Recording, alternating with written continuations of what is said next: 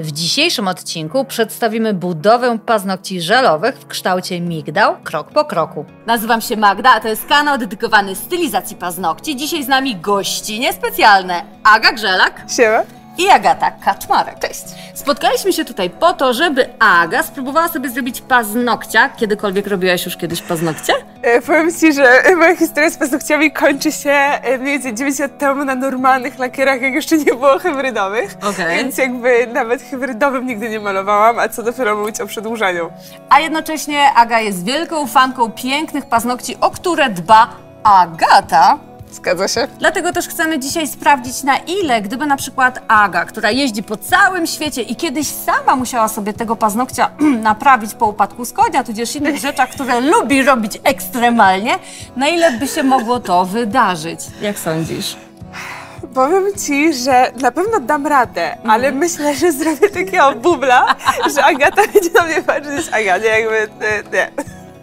Ale pod jej okiem na pewno wyjdzie mi to lepiej, niż jakbym miała robić sama, czy z tutorialu. Zatem jest challenge, jak wyjdzie, to można zobaczyć na filmiku, który jest u Agi już na kanale. My natomiast prawdopodobnie zajmiemy się rekonstrukcją tego jednego paznokcia oraz dopasowaniem reszty po to, żeby Aga mogła pojechać sobie do Dubaju na wakacje z pięknymi paznokciami.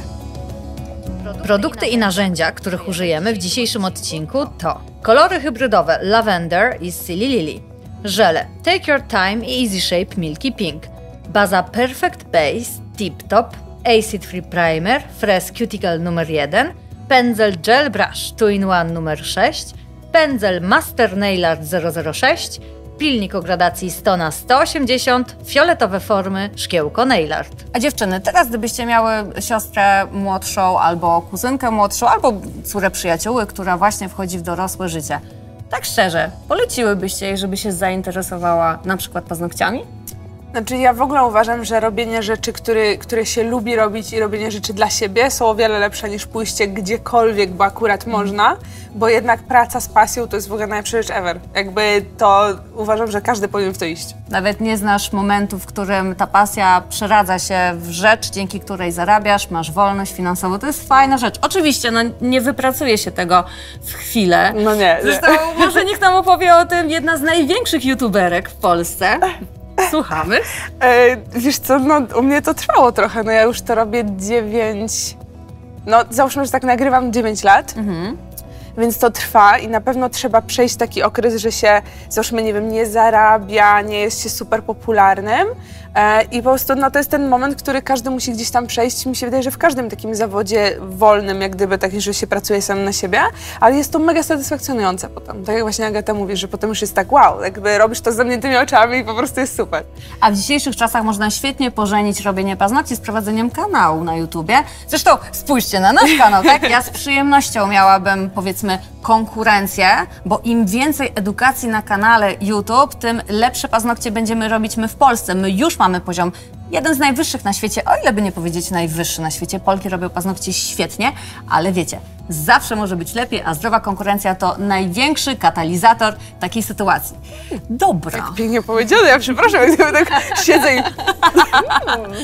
Bo się tu rozgadałyśmy, a my mamy do robienia raz, że challenge, a potem cały komplet paznokci. Tak, ja się boję, no. Okej, to już. Przemywamy paznokieć fioletowym cleanerem w celu odtłuszczenia i wyciągnięcia wilgoci z płytki. Całą powierzchnię płytki pokrywamy cienką warstwą Acid Free Primera.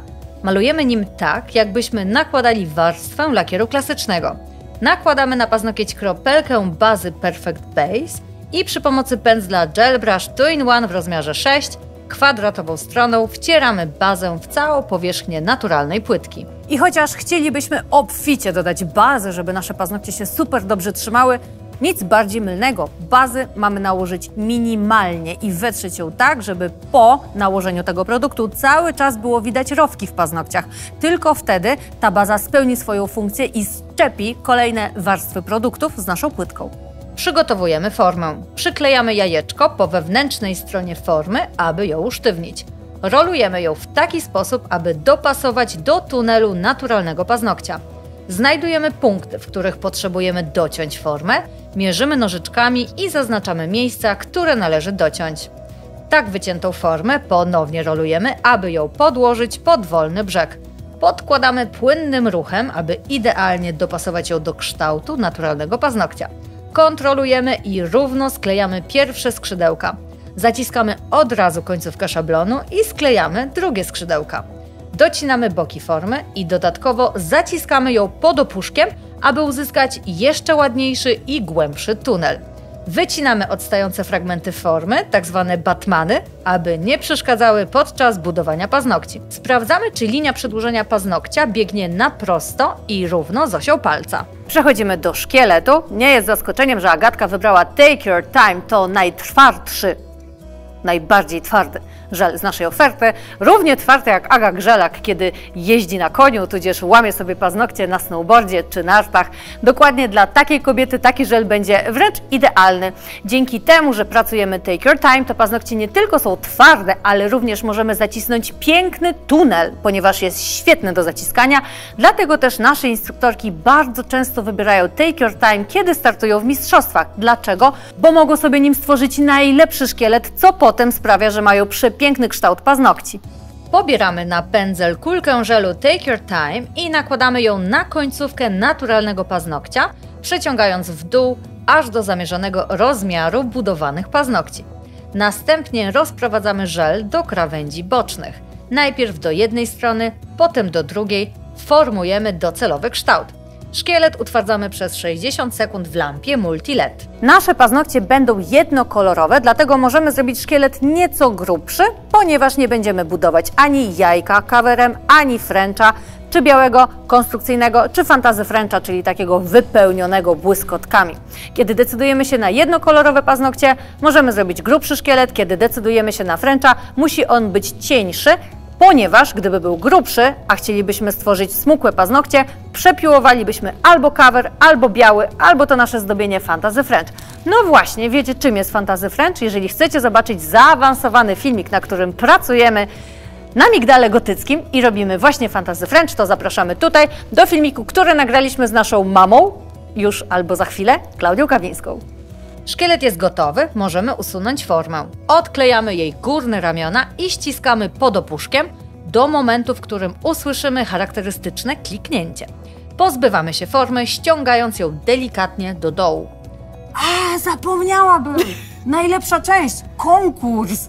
Jest konkurs przecież, opowiesz? Razem z Indigo właśnie organizujemy konkurs taki, że na tym kanale, pod tym filmem musicie napisać komentarz odnośnie tego, dlaczego wy byście chcieli wygrać, a do wygrania jest 6 szkoleń, więc jak gdyby 6 osób może wygrać szkolenie z Indigo. Czy to będzie jakieś specjalne, konkretne szkolenie na konkretną rzecz? Tak jest, to będzie ten migdał, który dzisiaj będziesz robić.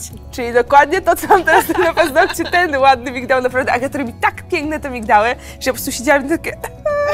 Więc 6 osób może wygrać i jak napiszecie komentarz pod tym filmem, dlaczego wy macie wygrać, to my będziemy szperać po tych komentarzach i wybierzemy najfajniejsze, no i będzie można tutaj przyjechać i zrobić takie piękne coś. Tak, szkolenie w Łodzi, w centrali. Zapewniamy Wam oczywiście edukację, oczywiście spanie, zapewniamy Wam też jedzonko, fajną atmosferę, a jak się, słuchajcie, uda i akurat Aga będzie w Polsce, to może przyjedzie i przybije 5 dziewczynom, które będą na tym szkoleniu. Ja trzymam bardzo mocno kciuki, że się uda. Bo byłoby strasznie fajnie, gdybyście mogli poznać swoją idolkę, którą znacie z YouTube'a. Zresztą to jest świetna dziewczyna.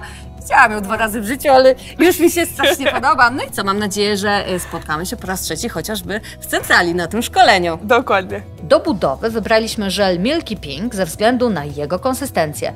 Nabieramy większą kulkę żelu i nakładamy na paznokieć w miejscu, w którym powinien znajdować się apex, czyli mniej więcej w 1/3 długości całego budowanego paznokcia. Żel rozprowadzamy ruchem pulsacyjnym, kierując go ostrożnie od apeksu w okolice skórek. Dobieramy drugą kulkę produktu, która posłuży do budowy reszty paznokci i tak samo pulsacyjnym ruchem rozprowadzamy produkt po całej powierzchni szkieletu. Aby zaoszczędzić sobie piłowania, wyrównujemy powierzchnię żelu. Układamy pędzel pionowo i prowadzimy po powierzchni żelu od góry, nie wciskając pędzla w głąb materiału. Pracujemy nim prawie w powietrzu, delikatnie muskając od góry.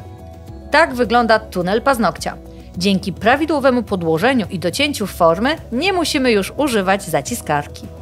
Włączamy lampę do połowy mocy, czyli w trybie soft, po to, aby uniknąć mocnego pieczenia żelu w trakcie polimeryzacji i utwardzamy go przez 60 sekund. Nasza lampa multi-LED posiada 4 guziczki 30, 60, 90 sekund i uwaga, soft. Do czego jest soft? No właśnie do takich żeli, które pieką, nazwijmy rzeczy po imieniu. To nie jest przyjemność, kiedy nakładamy go w dużej ilości naszej klientce, więc żeby oszczędzić jej nieprzyjemności, naciskamy guzik soft, co sprawia, że wzrasta nam stopniowo moc tej lampy, dzięki czemu jesteśmy w stanie się oswoić z tym nieco nieprzyjemnym pieczeniem. Lepką warstwę przemywamy wacikiem nasączonym cleanerem Wipe Off. Podchodzimy do opracowania kształtu migdała. Pilnikiem o gradacji 100 na 180 przechodzimy do wypiłowania wszystkich krzywizn paznokcia. Patrząc od góry, piłujemy wstępny kształt migdała. Przechodzimy do wypiłowania linii włosa, kontrolując, czy grubość jest odpowiednia. Tip od Agatki. Jeżeli chcecie sprawdzić grubość waszego paznokcia, porównajcie ją do karty kredytowej, w sensie do grubości karty kredytowej. To jest często spotykana miarka z mistrzostw. Często parametrem, w który określa się paznokcie mistrzowskie, jest właśnie grubość tej karty kredytowej. Następnie opracowujemy górny łuk paznokcia i okolice skórek. Krawędzie w migdale powinny wychodzić na prosto z osi palca, a końcówka musi być skierowana lekko ku górze. Obie krawędzie opiłowujemy w ten sam sposób. Na koniec poprawiamy jeszcze kształt naszego migdałka. Aby uzyskać delikatniejsze przejście między naturalnym a przedłużonym paznokciem, możemy frezem Cuticle 1 na obrotach 15 000 opracować obszar linii włosa przy skórkach. Dzięki temu będzie nam znacznie łatwiej doprowadzić kolor pod skórki. Pracujemy najpierw po jednej stronie, następnie zmieniamy obroty frezarki i opracowujemy drugą stronę. Nożyczkami do skórek wycinamy nadmiar obrąbka naskórkowego. Pracujemy powoli, ostrożnie, uważamy, aby nie zranić Agnieszki. A teraz mały teaser. Na pewno kojarzycie kolekcję Lipstick, ponieważ to jest kultowa seria naszych kolorów, które serwujemy w postaci gradientu. Ciemny, jasny, jaśniejszy. I mamy oto teraz tegoroczną kolekcję Lipstick, która jeszcze jest niedostępna, ale z okazji udziału tak wybitnego gościa, jakim jest Aga Grzelak, postanowiliśmy zrobić przedpremierę. Te 3 cudowne fiolety będą dostępne już 28 kwietnia, a Wy dzisiaj możecie je obejrzeć. Sama jestem ciekawa, który z nich wybierze Aga. Opowiedz nam co nieco na temat swoich ulubionych paznokci. Ulubionych paznokci. Pytasz o, nie wiem, kolory, o kształty. Kolory to pewnie zależy od nastroju i mody, która nadchodzi, a kształt pewnie masz swój jakiś ulubiony, co? Wiesz co, większość czasu zawsze miałam migdał, albo taki ostry migdał z takim szpicem, ale przez jakiś czas nosiłyśmy też zresztą baleriny. One też były mega fajne, bo się zwężały na końcach, ale były takie ścięte i nie były takie kujące, że tak powiem. Ale ja jednak chyba najbardziej lubię właśnie ten taki opływowy migdał. A jakie kolorki wybrałaś podczas tego spotkania z Agatą? Takie fiolety, bo w ogóle teraz ja jestem... W ogóle kocham fiolety teraz, więc po prostu zrobiliśmy pod skarpety. Naprawdę zrobiliśmy paznokcie pod skarpety, to jest hit. Tyle, że te są troszeczkę chłodniejsze fiolety niż te skarpety, no ale wiadomo, nie można dopasować idealnie koloru. Więc jak gdyby fiolety, to teraz jest moje takie lila na przykład, no jest idealne. Cóż za przypadek, słuchajcie, nie dość, że wprowadziliśmy fiolety, lipstick, to jeszcze mam je tutaj na kanapie. Proszę bardzo, to jest najnowsza kolekcja, którą położyliśmy na paznokciach Agi. No i słuchajcie, no co by powiedzieć, no jest po prostu piękna, jest sztosem, jest świetna i ja też się nią jaram i myślę, że też niebawem się znajdzie na moich paznokciach. Na moich na pewno. Przecudowne. Mamy Hokus Krokus, który jest najciemniejszym, mamy Silly Lily oraz mamy Lavender Milk, które jest najjaśniejszym. Zatem jeżeli ktoś kojarzy nasze lipstickowe kolekcje i wie, jak one są tworzone, w sensie w takim gradiencie, że jest ciemny, jaśniejszy, najjaśniejszy, no to voilà! To są właśnie te kolory, które już lada moment będą dostępne. A dzisiaj je możecie podziwiać na paznokciach u Agi pod pędzlem Agnieszki. Pod pędzlem Agaty. Słuchajcie, to nie jest łatwa sprawa, żeby nie pomylić imion. Po kolei, tak prezentuje się cała kolekcja w kolorach Hokus Krokus, Lavender i Silly Lily. Agnieszka wybrała kolor Lavender, najbardziej przypadł jej do gustu. Rozprowadzamy ultra cienką warstwę, tak zwaną warstwę poślizgową na całą powierzchnię paznokcia, zaczynając jak najbliżej wału okołopaznokciowego, aż do wolnego brzegu. Przy pomocy cienkiego pędzelka Master Nail Art 006 wyrównujemy linię przy skórkach. Nie utwardzając tej warstwy, dokładamy większą ilość produktu w celu dopigmentowania koloru i wyrównania powierzchni. Utwardzamy przez 30 sekund w lampie. Pokrywamy paznokieć drugą warstwą koloru, aby mieć pewność, że na całej powierzchni paznokcia nie ma przyświtów. Na paletę Nail Art wykładamy kroplę koloru Silly Lily. Pędzlem Master Nail Art 006 pobieramy kolor z palety i od góry, od strony skórek, malujemy paski zebry. Aby urealnić wzór, z jednej strony pasek powinien być grubszy, a z drugiej zwężać się na końcówce. Kolejne pasy malujemy odrobinę niżej w różnych rozmiarach. Powtarzamy czynność, wypełniając pasami całą powierzchnię paznokcia i utwardzamy przez 60 sekund w lampie. Całość zabezpieczamy tip-topem. Odwracamy rękę do góry w celu wyrównania powierzchni topu. Na koniec raz jeszcze przy pomocy cienkiego pędzelka poprawiamy powierzchnię topu i utwardzamy przez 60 sekund w lampie. Przy tym zdobieniu nie uzyskamy idealnej linii światła ze względu na delikatnie wypukłe zdobienia. Czekamy około minutę, aż top nabierze temperatury pokojowej. Pomimo że tip-top nie posiada warstwy lepkiej, przemywamy cleanerem Shea Super Shine w celu nawilżenia i wypielęgnowania skórek. Powtarzamy malowanie na pozostałych paznokciach i voilà! Tak prezentuje się gotowa stylizacja Agnieszki z pastelowym motywem zebry przy użyciu naszej najnowszej kolekcji lipstick Tres Lavendes.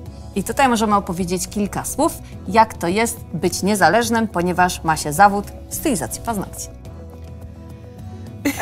No jest to długa bardzo droga, ale bardzo owocna i myślę, że bardzo satysfakcjonująca, dlatego że my jako stylistki paznokci dostajemy feedback od klienta od razu. To jest takie uczucie, że klientka przychodzi, często nie wiem, coś ma złamanego, albo nawet przychodzi na przedłużenie paznokci. Tak, myślałam o tobie. Ja mam bardzo aktywne życie. Rozumiem. Ja to samo. Ja też jestem ciężki klient. I przychodzi przedłużyć od zera, gdzie właśnie ma takie paznokcie w stylu babyki, bo bez niczego. Przychodzi przedłużyć i wychodzi z takim efektem wow. Więc to jest cudowny zawód, bo daje satysfakcję od razu. Nie trzeba czekać na tą gratyfikację w postaci zadowolonego klienta. Nie ma czegoś takiego, że czekamy na efekty, tylko to jest efekt już. A, jeszcze chciałam tylko wtrącić jedną rzecz. Dlaczego taki pomysł na konkurs? Chodzi o to, żeby każda osoba, która followuje Agę i myśli sobie, ale byłoby fajnie coś robić na tym YouTubie, ale w sumie, co mogę robić? No właśnie, możesz robić paznokcie. Przyjedź do nas, jeżeli czujesz, że to jest coś, co faktycznie mogłoby być dla Ciebie, daj sobie szansę.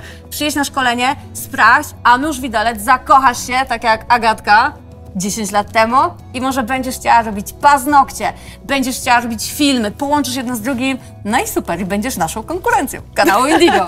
A też bym z przyjemnością taką osobę za kilka lat tutaj zaprosiła na kanapę i powiedziała, patrz, widzisz, wymyśliłaś sobie marzenie w głowie, a tu się wszystko urzeczywistniło.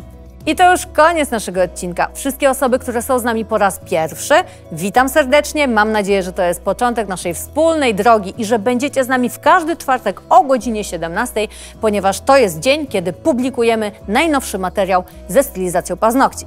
Wszyscy możecie wziąć udział w konkursie, o którym już wcześniej mówiła Aga. Ja tylko przypomnę, że trzeba napisać w komentarzu, dlaczego to Wy mielibyście wpaść do nas na szkolenie, podczas którego nauczymy Was robić paznokcie, przyjmiemy Was po królewsku i mam nadzieję, że zaszczepimy Wam miłość do przepięknych paznokci, które w przyszłości, kto wie, może staną się drzwiami do Waszej kariery.